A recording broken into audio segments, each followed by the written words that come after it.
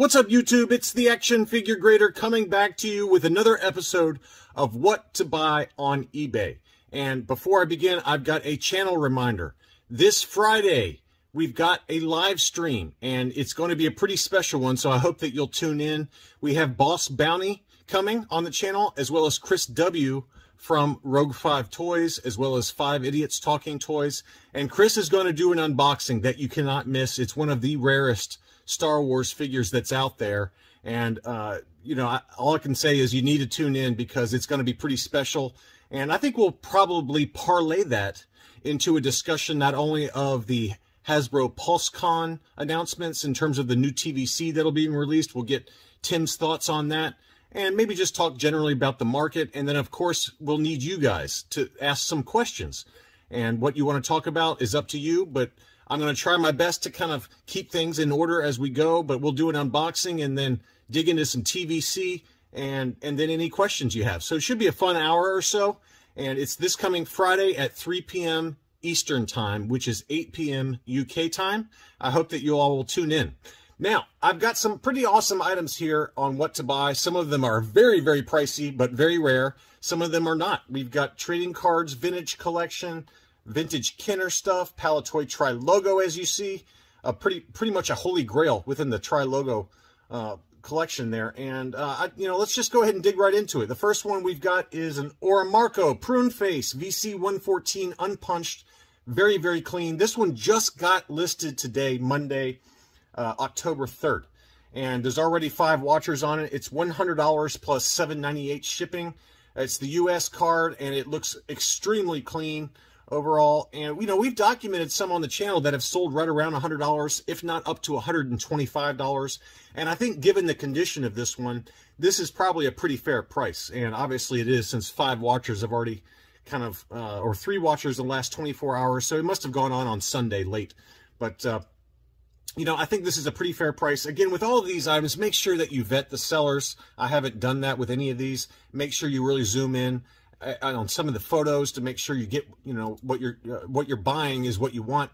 Here's another one that I really like. This is the Topps 1977 Trading Card Series, Series 5, number 296. R2-D2 is abducted by the Jawas, and it kind of perfectly captures the moment after the Jawas blast R2-D2 with their electric blaster shotgun, so to speak, and it's graded PSA 9. Pretty awesome card for a 1977 card back. You know, this is like, what, 40 plus years old, and it's listed for $72 US, which is $99.99 Canadian, plus shipping, and it's also make an offer. So I think that's a really nice card, really high grade, you know, 1977 early Topps cards for that kind of price in a PSA 9 mint grade. That's a pretty good price in my mind, so I would take a look at that. Next up, I've got a UKG 85% Boba Fett, but this one has the V5 Imperial Blaster along with a Taiwan Fett. So a pretty desirable variant. You can see on the label there that UKG very kindly labeled it V5 Blaster, and the figure itself looks to be in pretty immaculate condition. A little bit of paint missing on the wrist gauntlets, but, you know, that's just a factory issue, it looks like. A little bit of chipping maybe around the visor, but, you know, this is listed for 350 pounds, which is $390 US. It's also make an offer. There are 9 watchers on it so far. Now, for me, it's a little bit cost prohibitive because you got to add an extra, let's call it 10 to 12% because of the global shipping program. But for those of you in the UK, who can avoid the global shipping program, this is not a bad price as it is, and it's also make an offer. Maybe you can get it closer to 300 pounds, somewhere in the middle there, somewhere between 300 and 350 is probably a pretty fair price for that beautiful figure, and this has got the brand new case style from UKG. Next up, we got a PSA 10 Star Wars Living Set Lobot, the Major Domo for Lando's Bespin Cloud City, and you know, a Gem Mint 10, and it's $37.95. with $3.99 shipping. Now, I also did receive an offer from him, if memory serves. It's already expired, so I don't know what that price was. I want to say it was around $33 or $34, so maybe if you watch this, you can get it even cheaper. But I do love these Star Wars Living Set cards. It really kind of gives a retro feel. It kind of harkens back to those 1977 Topps cards like we just saw with the Jawa. And, you know, $37.95 is not bad at all because You know, if you look at PSA's pricing, unless you send in 50 at a time to get their bulk pricing of $22 per card in grading costs, you got to pay $30 a card plus shipping to and back. So $37.95 plus $3.99 shipping, that's really not much further above the grading costs for a normal size batch. Not many of us are going to be sending in 50 cards at once. I know I'm not. So to get that one in a Gem Mint 10 for $37.95 plus $3.99 shipping, you really can't beat that price as it is, but maybe you watch it and he makes you an offer. Next up, this is an interesting one. I don't know what to make about this price. It's already got 7 watchers on it, so it's got to be pretty close. But this is the Imperial Troop Transporter, and this is the 1979 Star Wars box, so the original kind of issue. And the box looks to be in really fantastic shape. It also includes the instruction sheet. It's advertised as complete with stickers applied. Keep that in mind. But it's listed for $300, and I received an offer, as you can see up here, for $270 plus $14.70 shipping. Again, it's got 7 watchers on it, and the Troop Transporter itself looks to be in pretty immaculate condition. As you can see, some of the stickers might have a little bit of curling going on, but that's a great price.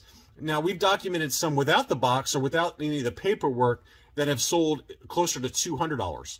So to get the box with it plus the paperwork at $270 from that offer, you know, again, you can make an offer even lower than that and see what he does. But that seems like a pretty close. It's got to be pretty close to market value at $270. So maybe you pick it up for, you know, $250-ish.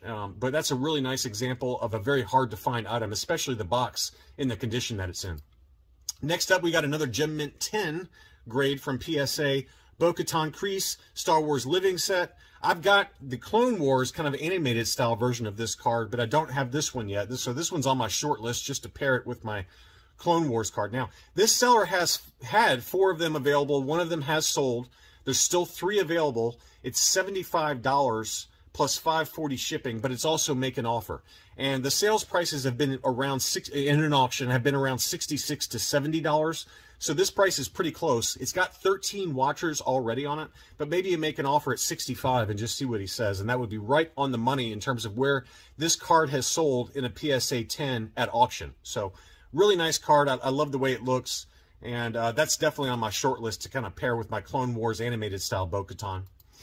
Next up, this is a great one. I think this is a fantastic deal here. This is VC-17 General Grievous. This is the retail release with the free Boba Fett mail-away offer with the rocket-firing Fett. It is punched, but it looks to be in very, very clean condition.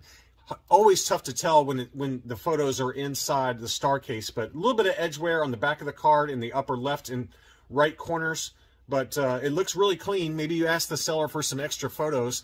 I kindly received this as a gift from Mike Chan, a channel supporter, Patreon supporter. So thank you so much, Mike, for this.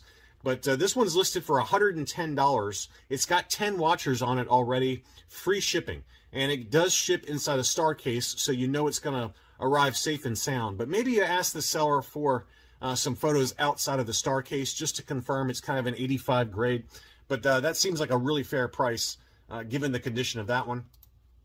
Next up, this one is at auction, so you know I don't usually include stuff at auction, but I think that there's a potential here to get this vintage R5D4 for a really good price. The starting bid is $19.95. Nobody has bid yet. It's $9.20 shipping, so let's call it a $30 starting price. But it looks super, super clean, probably like 80 grade condition. A little bit of scuffing, a little bit of damage to the sticker, but overall, this is a really nice example. The chrome below the head there is in great shape. You can see a little bit of scuffing on the sticker, but it looks 100% legitimate, and I think that that's a really good starting price. Again, there's 11 watchers on it with no bids yet, and it ends in 5 days and 9 hours as of the making of this video. So maybe you pick it up for $40 or so. I think that's a really good price, and would probably grade out at about an 80, maybe an 80 plus if depending on who you send it to. I think with AFA is really strict, folks, so I think they would probably get an 80 there, but maybe with CAS you get an 80 plus with it. I don't know. But it looks to be in really great condition overall. Great paint. Look at the paint on the top of the head there. And it's the 1977 date stamp as well. So let's see if we can get a zoom in of that. Hard to see there, but maybe if you really take a look at the photos, you can get a better look. But it looks like it's the 1977 date stamp. And that's actually the harder variant to find for the R5D4. Most of them are dated 1978. So to get the 1977 Hong Kong, for, let's call it 40 to 50 bucks. I think that's a really good price. So good luck on that if you decide to bid on it. But the paint looks super clean. That orange paint on the head looks great. Next up, I've got another vintage card. This is a 1977 yellow card back, Series 3, PSA 9. And I love the title of this card, Luke Attacked by a Strange Creature. Just everything about it screams 1977. Luke looks like me after I get like 10 packages in from the mailman. And instead of a slimy kind of tentacle around my neck, it's my wife's hands around my neck, strangling me for spending money. So this is a great card though, PSA 9, and the list price on it is $95, but it's make an offer on that one. So you know, if you can get that around, I'd say most of the 77 cards, Series 3 in a PSA 9, most of them sell around 80 bucks. So I think that you'd have to come down just a little bit off that price, but that's a really great card and a very high grade. Next up, I've got the original issue, Shea Vizsla. And this has the Darth Maul offer. It's unpunched, and it looks very, very clean. And it's listed, buy it now, for $149.99. That price seems really fair. The only defect I found was on the back of the card, top left. And if I already mentioned this one, I apologize, but this one looks really, really nice. And you got to remember that this card back pre-reissue prices, this was going for $250 to $350 ungraded.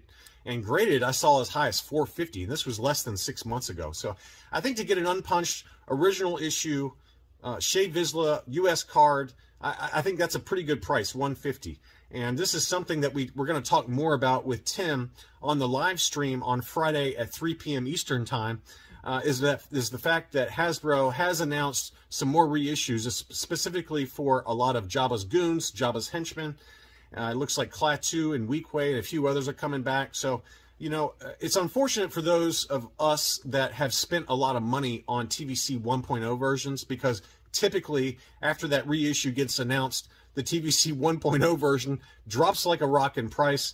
But I do want to talk more to Tim about that, and maybe ask him what he thinks the next cards will be reissued next year, and for those of us to proceed with caution, so to speak, on any TVC expensive 1.0s. Next up, I've got another Darth Vader number 3, CGC 9.8, first appearance of Dr. Aphra, BT1, and 000. This one's listed for $320 plus $12 shipping. It's already got 18 watchers on it. It's a buy it now situation. 7 watchers in the last 24 hours. This is starting to creep up a little bit. You know, this got down to about $275, but now I'm starting to see prices more between $300 and $325. So maybe you watch this and he makes you an offer if it doesn't sell. $300 and under is a steal in my mind for this book. Now, there are a lot of copies of this book in a 9.8 on the census. Several of you have reached out and told me the numbers, and the numbers were pretty stratospheric. I don't remember, again, what the numbers were, but it was like 6,000 copies, something crazy. So that's going to keep the price down a little bit, but I do think we're going to see Dr. Aphra sooner rather than later on Disney Plus and some sort of Star Wars content. Whether it happens or not, I don't know, but I think it's going to happen. And I would really recommend you pick up this book sooner rather than later. But this one's got 18 watchers on it. I expect it to sell, but maybe you watch it, and if you are not too worried about missing out on it, watch it and see if the seller makes an offer of 300 bucks or so. Next up, I've got another card back, and I love this card. This is a 1980s ESB release from the Topps line, and this is graded PSA 9, and it's titled Gruesome Fate. And it shows Han Solo in carbonite. More on him in a little while towards the end of this video. But this is a great, great card. I love this card. I love the title of it, everything about it. And it's $55 with $4.95 shipping. That's a great price for a PSA 9 card that is 42 years old. So I would take a look at that. Next up, I've got an interesting one. This is an AFA 80 Ugnaught 45 back. It's graded... Again, AFA 80, the sub-scores are all 80 grades. Card, blister, and figure all got 80. And this is the Star Wars Display Arena clear blister. It is punched with a Lionel price sticker, so keep that in mind. He does not show the back of the card, so maybe ask for some extra photos. It's listed for $700 with $15 shipping. There's 6 watchers on it, but it's also make an offer. I think if you can pick this up for $600 and under, ideally $550, but I think that's probably too low, quite honestly. But if you can pick it up for closer to $600, I think that's a great price for a beautiful card That Ugnaught just looks fantastic. Clear blister with the Star Wars display arena. Next up, I've got a modern card. This is a 2017 Master and Padawan, and it shows Ahsoka Tano fighting Darth Vader, and this was in an episode of Rebels, Star Wars Rebels, the cartoon show on Disney+. I actually watched this episode fairly recently, and it was a monster of an episode. I really recommend you check out that series if you haven't. Graded Gem Mint 10, and this one's listed for $99 with $4.50 shipping. There are several watchers on it, although it does not display that on the actual listing, but I know for a fact there's 3 or 4 watchers on this.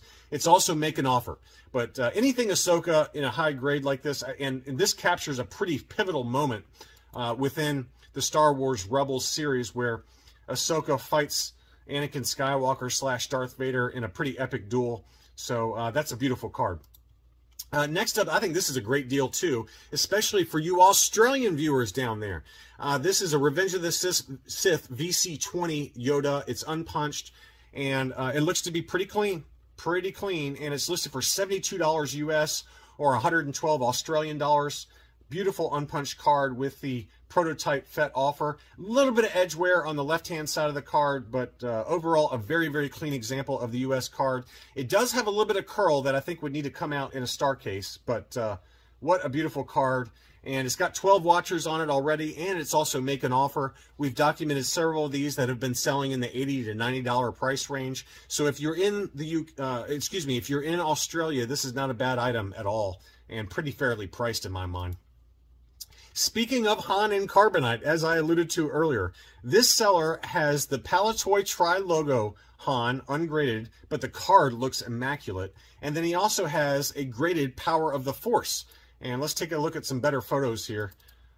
So here it is. This is an AFA Yellowed 80 Power of the Force unpunched, plus an unpunched Tri-Logo Han Solo Carbonite. So that is just a neutron bomb of a listing here with 2 beautiful examples. Now, the Palatoy Tri-Logo does have some creasing around the hang tab there. Probably at best, probably a 75, but more likely a 70 plus, somewhere in that ballpark.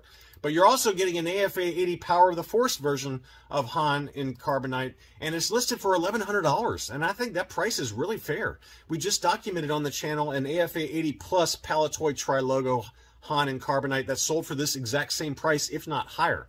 And to get both of them for $1,100, it's 6 watchers on it already, plus it's make an offer. I mean, the list price right now in my mind is pretty fair. And if you can pick those both up for anywhere close to that list price, I think that's a really, really fair offer. It's $1,100 plus $44.88 shipping. And now we're going to dig into some more expensive items. I have no idea if these are fair prices or not, but I wanted to show them on the channel, and they're both Jawas. The first one is the very exclusive Toll Toys Vinyl Cape Jawa. This was only available in Australia and New Zealand. It is an AFA 60, so it's low grade, but this is a very, very hard to find Toll Toys Jawa. It's at auction right now, but it's been listed several times, so I feel comfortable showing this. It's listed for $28.93 US dollars or 4,500 Australian dollars, plus another $64 US shipping or 100 Australian dollar shipping. So again, it's $3,000, but this is a much more hard to find Vinyl Cape Jawa versus the standard Hong Kong Vinyl Cape Jawa.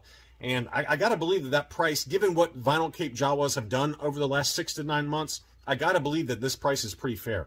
Anyway, it's listed right now in an auction, and it ends in 8 days and 19 hours as of the making of this video, and it does include the CIB Certificate of Authentication from AFA. Beautiful, beautiful item.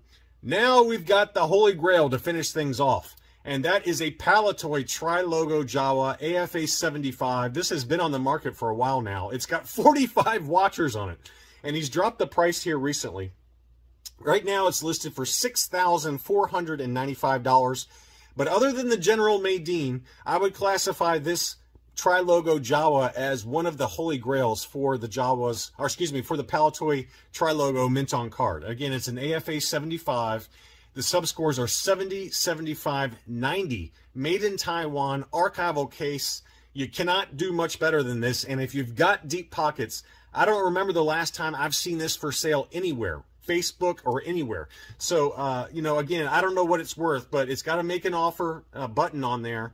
and there's 45 watchers, so I gotta believe it's getting pretty close to market value. But what an epic item, and it even has the KB Toys price sticker. It is curling a little bit, so that's a negative, and it is punched. But you know, if you are trying to put together a full run of mint on card Palitoy Tri logos, the General Madine is probably $10,000 plus at this point. And then this Jawa, this is probably the second on the list in terms of most expensive Tri logos. I'm sure I'm forgetting one, and someone's going to correct me. But in my mind, this is a pretty epic item, and you just don't see this come up for sale very often. I don't, honestly, it's been probably, I remember one on Facebook, and this was probably 8 years ago. Someone had one listed. It might have been more than that. I think it was Jeff Jacob, who's got a pretty incredible collection. He had one listed on Facebook a long time ago, and that's the last time I remember one of these being for sale publicly. I'm sure they traded hands privately, but they just do not come up regularly, especially in pretty high grade. So take a look at that if you got deeper pockets than I do. I hope that you enjoyed this What to Buy episode. As always, thank you to my Patreon supporters. They get my videos 24 hours early. If you're interested in becoming a Patreon member, it's patreon.com/actionfiguregrader. Thanks again, and don't forget about the live stream on Friday, 3 p.m. Eastern Time, 8 p.m. UK time, and I'll be back soon.